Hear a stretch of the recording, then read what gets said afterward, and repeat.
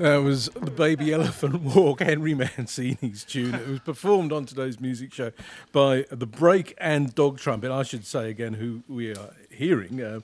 Playing drums is Rob Hirst, who we were talking to a moment ago. Playing guitar on that occasion is Jim Moginie. He was playing the theremin earlier, and also the smallest organ I've ever seen in my life. And on bass today, not Brian Ritchie, is Bernie Hayes. And from Dog Trumpet, of course, Reg Mombassa and Pt2. Now, let me ask you, who is responsible for putting Baby Elephant Walk into your repertory? I don't know, but we should get rid of them.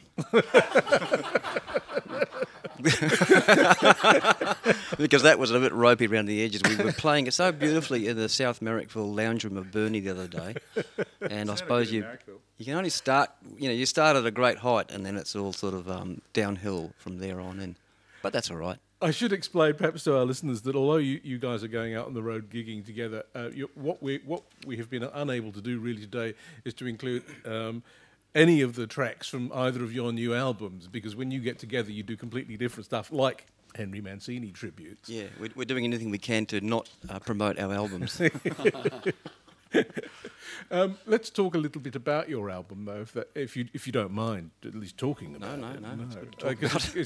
It's full of some great new songs, one of which we will listen to shortly. The album's called River of Flowers. So tell me a little about the songwriting process. Each of our albums usually take sort of 3 to 4 or 5 years just assembling the songs, songwriting, and then recording them at my home studio.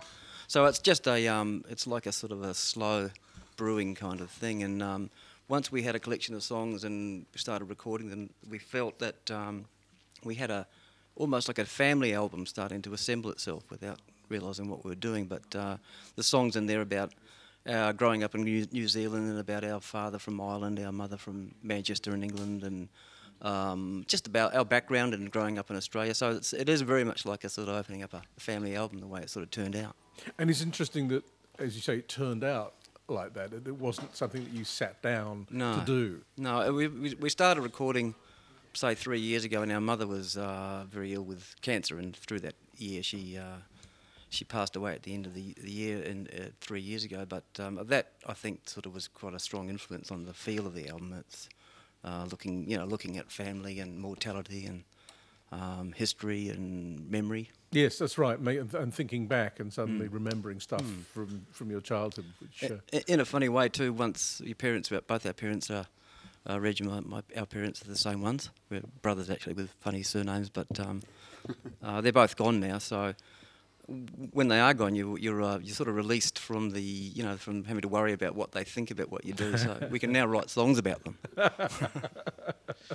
So they've appeared on River of Flowers. Yes.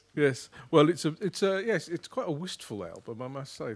The songs they make you, they take you back, even if I wasn't part of your growing up, but I was part of my own growing up, and suddenly I found myself thinking about things from, I don't know, being a teenager, listening to you. I thought you were in my class in Campbell's Bay Primary in New Zealand. Surely not.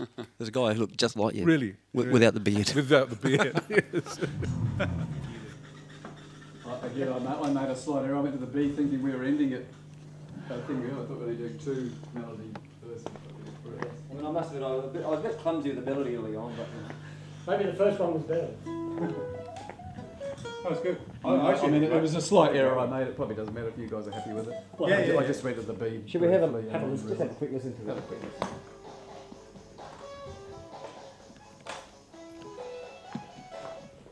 It doesn't sound too bad, does it? So you don't feel it's going to use all your... We don't know. Oh, you're going to go to listen? We're getting fuzzy now, so you're Yeah, you are getting fuzzy. That's right, you never stop. I don't care. This is not like a normal radio, you just do live radio.